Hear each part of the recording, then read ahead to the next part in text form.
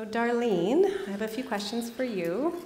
Can you help us with a few examples of what it meant to you when you had some service providers get it? So when we first came up upon FASD for our daughter, who was 5, at the age of 5, I'm an early childhood educator, so we were a newborn foster home, and that was a natural fit as an early childhood educator. I've got the skills, I can do this. And so she was a 2-year-old that was really hyperactive. I said to my husband, she's 2. I said, all good. She's going to get through this. She made it to 3. She was still this energetic, more energy than I'd ever seen in my experience of 25 years working in childcare. And I'm like, wow, she is really energetic. But you know what? She's had a bit of a rough go. 3 years of visits with biological mom. You know what? We're going to do this. We've got this. I've got the skills. Set up her environment for her. I knew how to meet her needs. 4 came along, and she's just not making that jump. Kept saying, maybe we're going to get there. It's okay. 5 came along, and it was Christmas Eve, and sat at a family function, and things were just not going well. Got home that night, and I'm like, something's not right. We're just not getting ahead. Just not making milestone developments there. And then I get on the internet, get looking for people to help. There really wasn't much. Did come across the name Angela Geddes on somewhere, and called her that into the new year, and we connected on the phone. And I really had this aha moment with Angela that I was like, wow, she gets it. Like, she really does get it. She knows what I'm going through. She's ready. She's ready to help. And just that feeling that I wasn't going to be alone.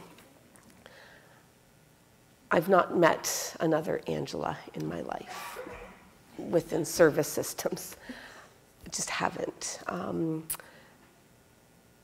The systems are very, very not FASD informed, and that's why you're here today, and I'm so happy that you're here, and I hope that if you leave with a glimmer of it's a real thing, that you will no longer look at a caregiver and go, like, really, is it autism? No, it's not autism. I've had a pediatrician tell us that Emma would get over her FASD in 2 years. Developmental, the disability tax credit form she filled out for us, that she would be over her FASD in 2 years. I'm like, wow, what's the research? I'm anxious to know how that falls into place. So that lack of understanding and that deer in the headlights look. One story that's going to come quickly, our daughter does also struggle with cyclical vomiting syndrome. And so we normally manage it at home. Last spring, we just couldn't get her through it. She'll literally vomit for days. She'll heave, dry heave for days. It's a total brain-gut disconnect. So we had to go to Emerge to get some help. At triage, I did not say that we had adopted. I just expressed she had fetal alcohol spectrum disorder. This is what we're dealing with. We need IV treatment. We've got to get her through this. And my husband was with me, and he just looked at me and he said, if I wasn't here, he said, I don't think I'd believe you when you talk about the looks that we're getting right now, the stigma. And we got treated not great in Emerge. You talked about these children being chatty and expressive. So amidst heaving and amidst all of that, she's still chatty. She doesn't ever stop talking. And that's nature versus nurture. I don't know yet. But anyways, we'll put it on the FASD for now.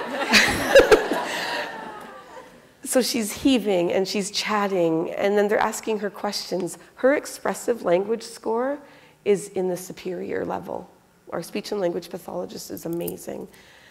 Her receptive language score is in the 2nd percentile.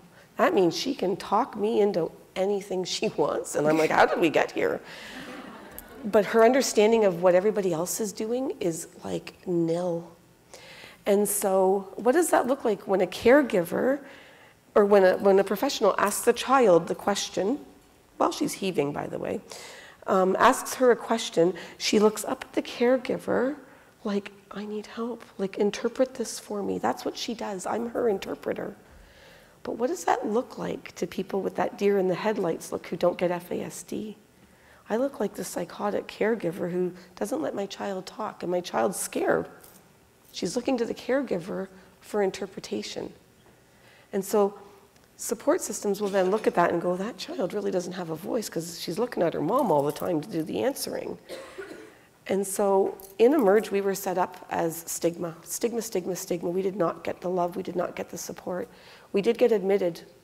We get up to the floor, and the nurse who's taking us up to the floor, she's looking at the file. She looks at Emma.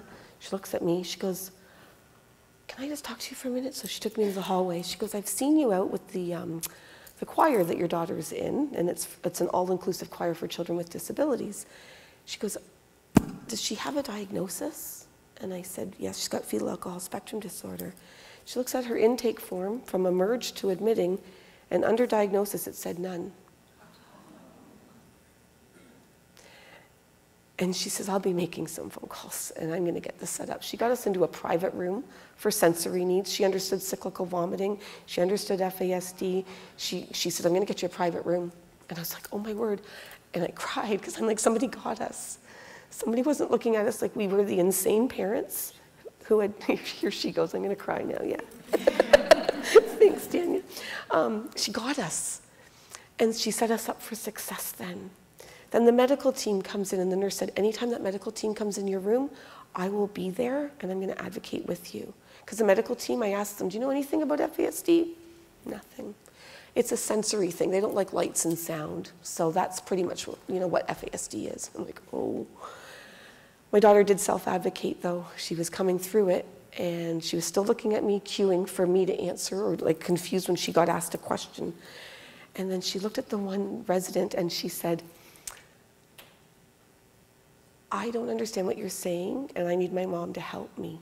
I was like, oh, you just did it. She self-advocated. So just understand that if you're looking and you're doing assessments on caregivers, parents, that dyad, you're looking at attachment, you're trying to see what's going on, you're like, oh, let's watch this mom and child. Know that if that child is looking to the parent, don't just assume that there's something big going on there, that mama and that child that doesn't have that security. That child's looking sometimes for that interpretation of the world. My daughter presents very well. You would think she was quite... She sure does, yeah. Yeah.